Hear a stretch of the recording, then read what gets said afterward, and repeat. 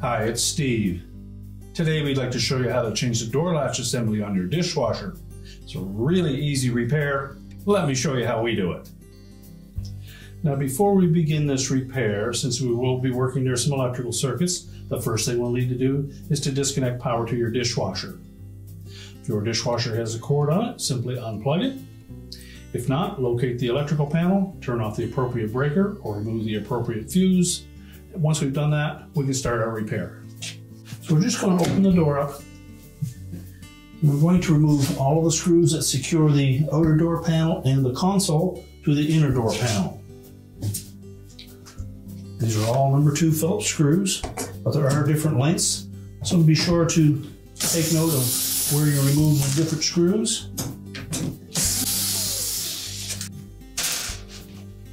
On this particular model, the 3 bottom screws that secure the outer panel to the inner panel are all about 3/4 of an inch long.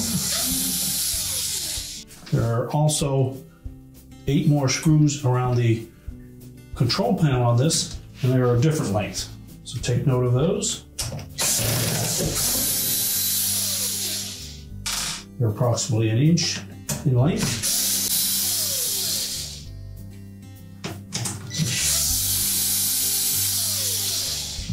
Now the final 4 screws are where the door hook enters the door latch opening.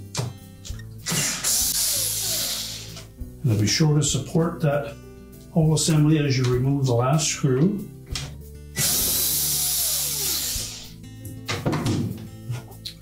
So just carefully separate the outer door panel and console assembly from the inner door panel. Now the door latch is hooked into the console with a couple of tabs that are a little hard to see from the outside, but if we simply roll it back, those 2 tabs will pull out of these 2 holes in that console. So again, be sure to support that door assembly. We next need to remove the wire harnesses from the old door latch. It's probably best to use a flat blade screwdriver. And just go in and pry those connectors away from the switches.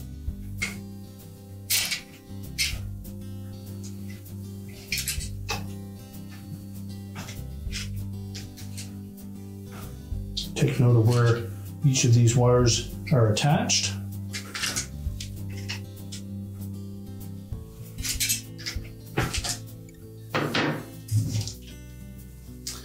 This single white one, you may need to use a pair of needle nose pliers. Be sure to grasp the connector and not the wire. You can then discard the old door latch assembly.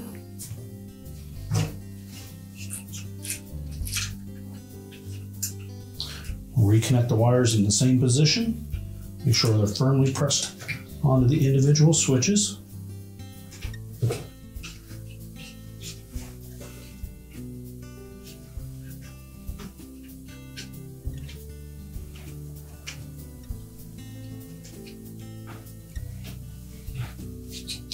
And we're going to position that assembly so that these 2 hooks fit into the 2 square holes on the bottom of that console. Simply rotate it forward until it lies flush. We can then press the 2 halves of the door together and secure it with at least 1 screw.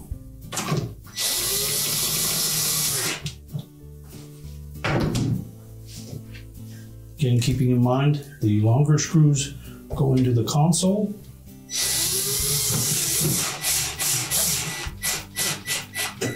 Use caution that we don't over tighten these screws as they are going into plastic and you don't want to strip those out.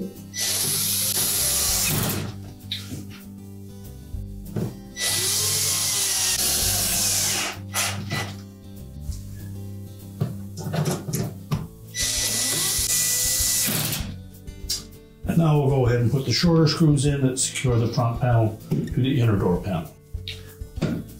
Make sure the edge of that panel lines up and that the inner door panel is tucked in behind it.